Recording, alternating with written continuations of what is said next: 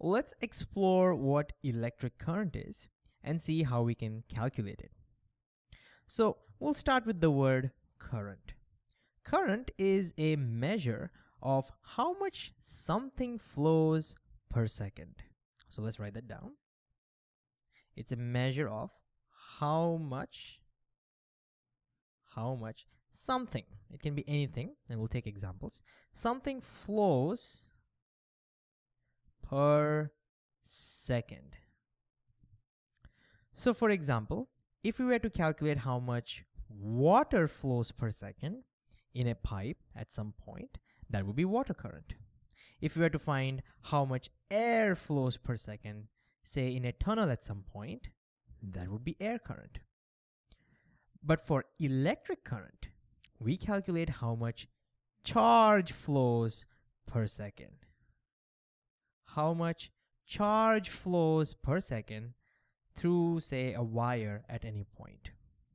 So let's take some examples. So imagine we have a metallic wire over here.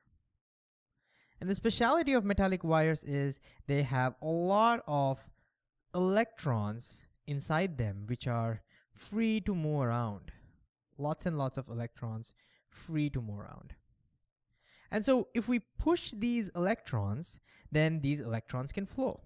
And we'll see in future videos how we can push the electrons. But once the electrons start flowing, we have charge flowing because electrons are charged particles. And so when electrons are flowing, we have a current. And so now let's say you stand over here and somehow calculate how much charge is flowing through this point. Let's say you concentrate on this point of the wire and you calculate how much charge is flowing through this point. And let's say you measure and you find out that there are 10 coulombs of charge. 10 coulombs of charge flows through that point in 5 seconds. In 5 seconds. So what's going to be the current at that point? Well, the current, which we usually represent as I, we need to calculate how much charge flows per second. So how many coulombs are flowing per second?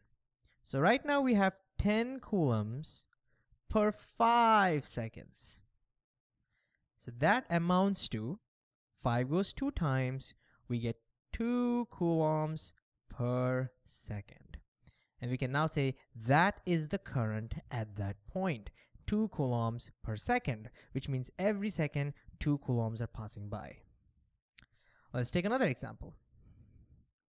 Let's say, again, you take a different wire, different current, and now you find out 3 coulombs flows in 6 seconds. 6 seconds. Can you calculate what the current is going to be over here? Pause the video and see if you can try this yourself first. All right. Now the current I is going to be, we have 3 coulombs per 6 seconds. And 3 divided by 6 is 1/2. And so you get half. So the current over here is half coulombs per second. And that's how you calculate current.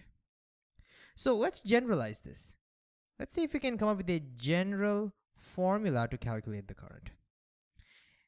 In general, if we find, let's say, Q amount of charge flows in T amount of seconds, then we can now write current in general is going to be the amount of charge Q divided by the time for which you waited, divided by T.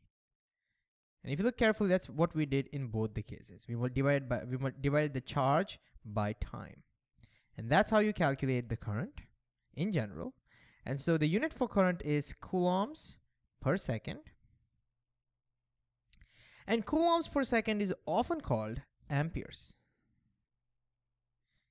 Amperes, which we write capital A in short. And this is named after this French scientist André Ampere, who did a lot of work on this in electricity. So over here, we could say this current is 2 amperes. Amperes just means coulombs per second. So over here also we could say this is 0.5 amperes. We'll just take one more example so that we are super clear with this. So let's go down a little bit.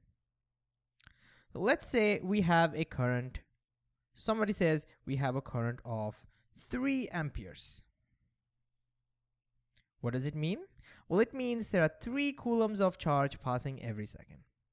Now, can you calculate how much charge passes in 5 seconds? So if you wait for 5 seconds, how many charge would have passed through that point? Pause the video and see if you can try this yourself. All right, let's see. We already know that 3 coulombs are passing every second. Since we want to calculate in 5 seconds how many charges passes, we just multiply this by 5. 5 seconds. Second cancels, and we get 15 coulombs. 15 coulombs. Or you could have also used this formula. It's the same thing. Notice we are multiplying the current with time. So if you multiply the current with time, you get the charge. One last thing we can talk about is the direction of the electric current.